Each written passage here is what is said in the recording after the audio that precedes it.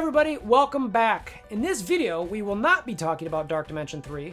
We will be talking about the Black Order. Specifically, we'll be talking about their turn order. I did a video a few days ago about whether there's already a counter out there. Are they going to be trash? Obviously, that was kind of, tongue-in-cheek. I don't think they're going to be trash, but I was frustrated a little bit about the potential of, what I considered a non-meta counter to this team. So now what we're going to do is look at the Black Order turn order. Black Order turn order. Black Order turn order? B-O-T-O? The Bodo? I don't know. I should have thought about that before shooting. And anyway, we're going to talk about the Bodo, Black Order turn order, and you'll be able to see who's going when and what abilities you could likely use and how it kind of all plays together. I like to shoot these videos for certain teams. I don't do this all the time. I think I've only done it for Inhumans and maybe one other team. But when you've got kind of a new meta-ish or new potential meta team coming to the table, I really want to cover that type of thing and share. And I'll put this spreadsheet on my shared YouTube or Google Doc so that you can check it out and go through it and see every little in and out of it. And if I've missed something or I've got the speed wrong, please share. Sometimes some of these things get messed up with speed order or speed ups, and I could definitely lose track. Fill speed bars, all that type of thing. It gets kind of tough, but I think it should give you the gist. So anyway, let's go check it out.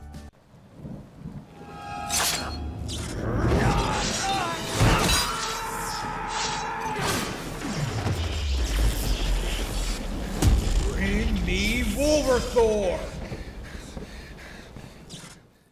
Alright, so for those of you who've never seen one of these spreadsheets that I've done, and I've only done two, so it's likely anybody who's watching this video has never seen this spreadsheet. So let me explain what I've got here from a further distance, like kind of a macro view.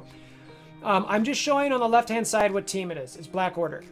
You'll see these giant black boxes. Normally what I try to do within each one of these boxes is the first box is turn 1, the second box is turn 2, the third box, so on and so forth. You get the idea.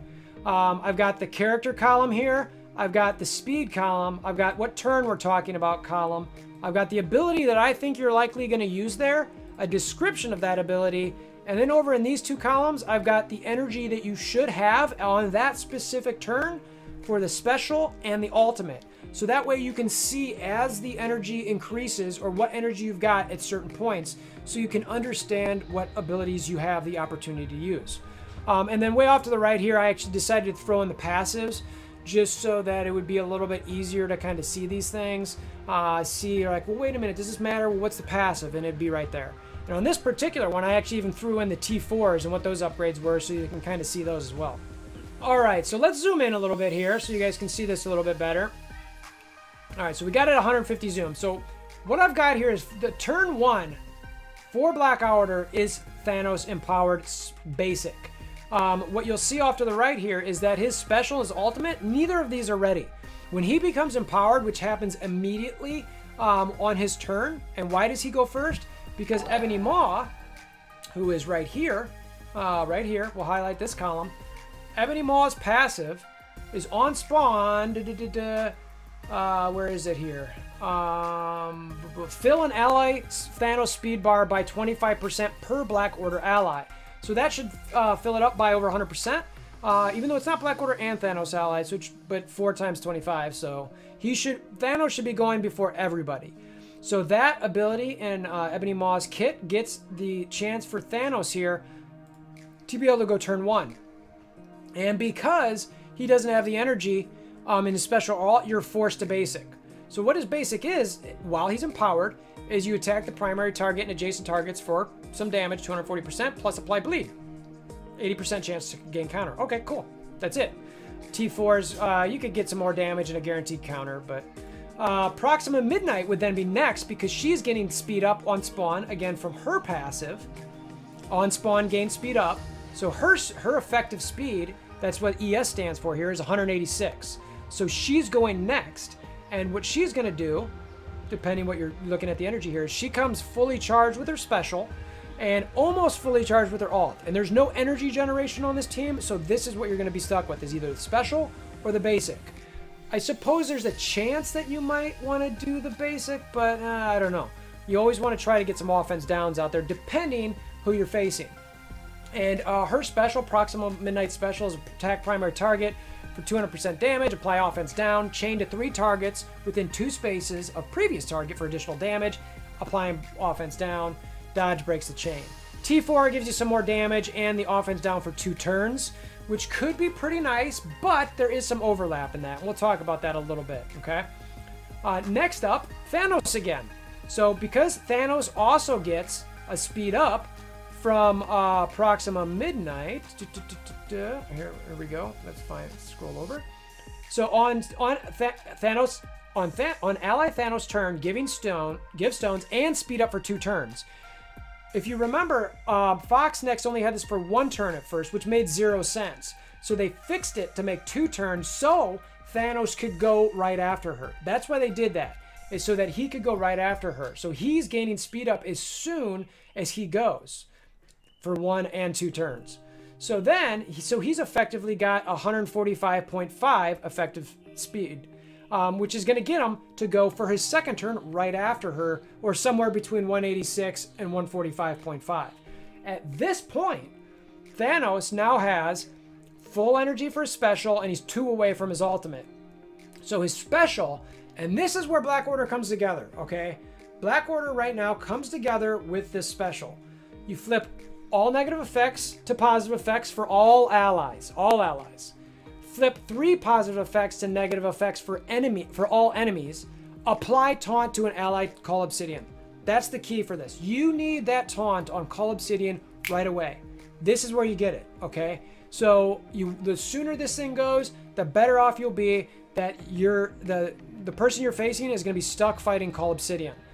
This attack is unavoidable and cannot be blocked. The T4 in this is you flip all positive effects up from 3 to negative effects for all enemies. I love that. Anytime you get 3 to an all, spoiler, it's going to be an essential for when Yeti and I do our T4 video. And on top of that, you apply taunt to an ally, call Obsidian, for an additional turn for 2 turns. So this right here is where the Black Order comes together. Is this turn when he gets to use a special and put the taunt on a call Obsidian. Then that's when Ebony Maw goes for these guys. But again, you've got that 145.5 and 122 speed mark that you're going to be fighting with somebody who can get in between there. That's where people are going to try to counter this team, is between those 2 points. And that's where you saw that Korath, Ultimus potential counter out there. All right, so Ebony Maw is now getting ready to go, depending who goes before him. And what's happening with him is he has his special fully charged, but his ultimate is 1 energy away from being fully charged. So you're either going to use his basic or his special. To me, I'm using his special. Apply defense. Well, and actually, before we get to this, let's look at his passive for a second, okay? Just so everybody understands what his passive is. On spawn, 2 regens, 2 death proofs, and immunity for 2 turns, plus the Thanos speed bar for Black Order allies. So he's getting regens, death proofs, immunities. Okay, so he's keeping people from doing stuff to him in theory. Problem is, for this counter is, you can't, the immunity doesn't block a taunt. It's not considered a debuff. Though it kind of should be if it was from the other enemy, but anyway, it's probably a Cody nightmare. On ally Thanos' turn, you give him the stones, plus 2 regens, 2 death proofs, and immunities.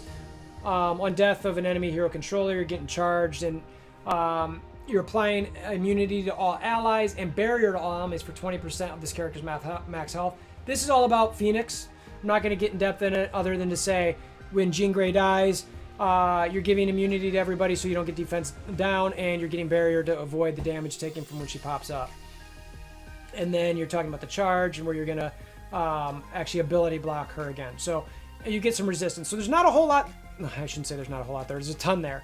But it's about, you know, really giving himself some stuff and giving Thanos some stuff to kind of help last a little bit longer. So his special, back to his special. You're applying defense up to self and all allies. You're applying counter to self, all Black Order and Thanos allies. Applying offense down for 2 turns on enemies. Now, and you're also clearing counter from all enemies. So one of the things I want to focus on here is his offense down for 2 turns. So you've already got Proxima Midnight, who went just a little bit before this, putting offense down on tunes, okay? And now you've got Ebony Maw coming up shortly after her for putting offense down for an additional 2 turns. So originally, when I was looking at her special and her T4s, I wanted her special T4s because I wanted that additional turn of offense down. Now I don't know so much. You know, it's kind of like, man, I don't know, because you've got Ebony Maw going shortly after that, and he's going to apply offense down for an additional 2 turns. So unless there's a gap or somebody who can cleanse those offense downs, Phoenix, that's the only reason to do this, okay? But even if, and when I say do this, it's the Proxima Midnight Special T4. But if she's doing it for just 1 turn, you really don't need the 2 turns because it's all getting sucked up into Phoenix or somebody else who's clearing this thing.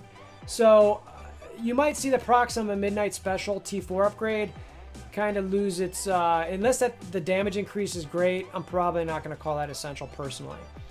So his special is doing all kinds of offense down, defense up, getting your team ready to basically protect itself. That's what it's about. Next up is Corvus Glaive. This is his first turn. Corvus is coming in with his ultimate ready, but not his special. He's got 101 speed. What his ultimate does is attack primary target for 280% piercing damage. During stealth, this ability deals double damage against a primary target if they have defense up. Attack all adjacent targets for 200% piercing. I would love if there was a way that you could actually apply defense up to attune with this. That would be so cool. Because, I mean, depending what happens, you might not have a lot of the defense up. I see Corvus likely being stealthed because Thanos is basic and then his special. Actually, he's not actually attacking anyone with his special. He's just flipping effects. So between his basic and Proxima special, you're likely to get someone down to 50%. So Corvus is going to be stealthed more than likely. So it would be really cool if you could hit somebody who has defense up. We'll see. But what that also does is think about Shuri. Is that go ahead, bring Shuri against me in my Black Order. Go ahead and put your defense up. Because you know what I'm going to do? Is I'm going to pick somebody and I'm going to actually hit them with a number of tunes, and then when I get to Corvus Glaive, he's likely going to take him off the map because you've got defense up, and he's going to hit him for double. The T4, it's got some additional piercing on it, but that's pretty much it. His passive, on spawn, you gain offense up for himself only for 2 turns. You give Thanos the offense up for 2 turns. So remember, when and actually, now that I think about it, his offense up for 2 turns doesn't make any sense if his special's not actually attacking anybody. But anyway, you get that basic to have an offense up on it. When an enemy, the stealth mode, and get some crit when you're in stealth. And then you can give your Black Order allies some additional damage, which is really, really nice. So he's going to be hitting somebody and probably taking them off the board, especially if they've got defense up at this point. So by the time you get to Corvus, you're probably losing someone.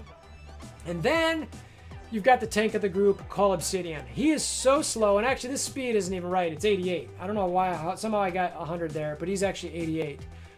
He is slow. He is slow.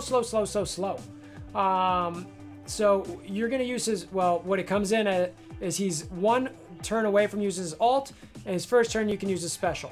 You absolutely 100% want to use his special first turn. Clear 2 positive effects from self, that's fine. If Ebony Maw is an ally, which he will be, you clear all negative effects from self, and you gain taunt for 2 turns. That's what you want. You want that, and you gain defense up for 2 turns, again, and another death proof. And you want those death proofs to stack on Call. Check out his the video I did on him. I won't go in depth on that. And then you get a little heal. So that's how the first turn goes for these guys. Technically, Thanos is getting a second turn in, but it's Thanos getting attack in, Proxima putting some offense down, Thanos getting some buff flips, which is really nice, and getting the taunt on Call Obsidian, so that anything after that is forced to hit him. Then you got the Ebony Maw putting some more defenses up for everybody. You're just kind of building to like, you can't mess with us, you can't mess with us. And then Corvus Glaive comes in and be like, I'm going to start hitting you. And if you got defense up, you're going to die. And then Call Obsidian clears anything he's got on him and then is taunting for 2 more turns. You're like, oh my god. And that's why you wanted a lot of red stars on Call Obsidian, because he is going to be someone you're going to have to really just push to get through. And you want that taunt for 2 turns. It's already there. You don't even have T4. The T4 is just for some health. Okay, cool. So then you get into turn 2. Turn 2 and some for 3, okay? Turn 2, you get Proxima's ultimate because it's finally charged. You'll see that her special's got a way to bring up. And that's really what you're going to find with this team, by the way, and I'll get to that in a second. So you use her ultimate, which is you get a speed reduction and you apply a stun and slow, which is great. So anyone who you're really worried about on the board and you need to slow up and kind of reduce speed and take out of the equation for a bit, use this, okay? You get a little bit more reduction in speed at that point if you use the T4s. Ebony Maw comes up, I believe, and this is where I start getting a little bit unsure of the speed order, but I think this is right. Ebony Maw comes up with the second turn where he's gonna use his ultimate, okay? And this is where he really kind of can change the board with stealing health and speed. So his ultimate, and you'll see here, is at 7 out of 7, where his special is now 1 out of 5. You steal 3% health from all enemies and redistribute to all allies. Bypasses heal block. Repeat this 4 additional times. Apply slow to all enemies for 2 turns. Each attack redistributes a maximum of 25% of this character's max health. Won't get into the math of that, you get the idea. T4s on this, and this, because of the fact that this isn't just adding stats, it's actually adding abilities, you're gonna wanna do these T4s. Fill speed bar for self and all allies by 5% per Black Order and Thanos allies. So it's by 25% essentially. Reduce speed bar for all enemies by 25% essentially as well. So you're reducing their speed bar, you're slowing them for 2 turns, you're increasing your speed bar. So you've just protected yourself a whole bunch on turn 1. And now you're slowing with a stun and slow from Proxima, and you're stealing some health and speed bar from the enemy so that you can now go at them, okay? So you're setting yourself up pretty good. Okay, so now Ebony Maw's done this. You've got your chance. In theory, I think a lot of these guys are gonna go before other tunes in the game because of all the slows and speed bar reductions. You've now got Thanos' basic again, okay? And at this point, because Thanos has already used his basic and his special, this is where he's at. He's at 1 out of 5 on special and 6 out of 7 on ultimate. So he's not using his ultimate quite yet. And then you've got Corvus Glaive. He's now got his special ready, and his ultimate is on a major cooldown. Corvus Glaive, for his turn 2, his special is attack the most injured enemy for 360% piercing, ignoring taunt and stealth. So for Corvus here, what he's going to essentially do is, if you've in theory already taken someone off the board with Corvus turn 1, right? If somebody's hiding behind a taunt, or they've been stealth and they were low, you know, from an operative or something along those lines, then it's like, no, you're not hiding from me. I'm gonna come get you, and I'm gonna at least hit you for a lot of piercing. So in theory, Corvus, he's kind of like the assassin of this group, where he's like, no, I'm gonna pick off your people. Nope, that person's dead. Nope, that person's dead. So I could see him kind of playing that role here. Then after that, you've got Proxima Midnight's turn 3, because again, remember, you got some of this speed overlap, and she's gonna be using her basic. Attack primary target for some 230% damage, plus clear 2 positive effects, and without T4s, a 50% chance to gain an assist from a Corvus Glaive. This attack cannot be blocked. If Glaive is an ally, this attack cannot be dodged. The T4 guarantees the assist. I could see this because you're going to see a lot of what's happening with Proxima at this point. You can see she's 2 out of 4 and 1 out of 5, so she's basically going to be on a basic parade, for a few turns here. So I can really see, well, you're going to want her basic as kind of a borderline essential if you want to guarantee some wins with this girl. Because you're guaranteeing that Corvus assist on a number of turns, and they're pretty early in the match. And then Call Obsidian, he at this point has already used his special, so his ultimate's ready. He's now got 1 out of 5 on his special, 5 out of 5 on his ultimate. You attack and by the way, this ultimate is going to hit hard. Attack primary target for 440% damage, plus 10% additional damage per death proof on self. So, and you're transferring the positive effects. The T4s add an additional 110% damage and an additional 15% additional damage per death proof. I'm pretty sure I'm going to call this essential because I think it's going to wipe another person off the board. So you've got Corvus Glaive wiping people off the board, potentially 2 turns. You've got Proxima dinging somebody a little bit to bring him down. If anybody's got a lot of full health and I can hit them, I'm using Call Obsidian's ultimate on them so that he can bring them from whatever close to green health they have to yellow down to red. I think this thing is going to be wiping people out. It's going to be pretty nice because he should, in theory, be stacking up some death proofs, especially if the other team is forced to go on him and it's increasing this damage. It could get sick. So now we're on to turn 3/4, and this is getting close to the end of it because then you start going to this basic parade, which you can kind of see at the bottom of the screen there. Ebony Maw is up for his 3rd turn. He's got to use his basic this turn. He's got some super long cooldowns. You really start getting into tough range here. It's like, oh man, like if shortly after this third turn, if you haven't wiped these guys off the board, or you might be in trouble as a Black Order member, so because you're going to be basicing, but we'll see. So Ebony Maul is basic. Attack primary target for some piercing, additional attacks. If it's a hero controller, you're doing some bleeds. Some T4, some additional attacks and piercing. No big deal. You're just hitting people. Thanos finally gets the ultimate. Finally gets the ultimate. Hits his turn 4, but for everybody else, it's kind of their turn 3. So at this point, he is 2 out of 5 on his special and 7 out of 7 on his ultimate. So he's going to attack all targets for 150% piercing plus 50% drain. Repeat this attack 1 to 2 additional times. Reduce speed bar again by 20%. This attack cannot miss. So you already had Ebony Maul go. Reduce some speed. Now once Thanos gets to this, if those guys are slowed and can't use their turn and he gets this turn, guess what? You're not going. You're not taking a turn. Forget about it. You're getting wiped out, okay? So Thanos is doing that with some additional speed bar reduction. If you go into the T4, you get more piercing and more importantly, 100% drain. So this dude's now healing himself more if you had the chance to hit him. Repeat this attack guaranteed 2 times. After that, you get Corvus Glaive for his third turn. He's now basicing.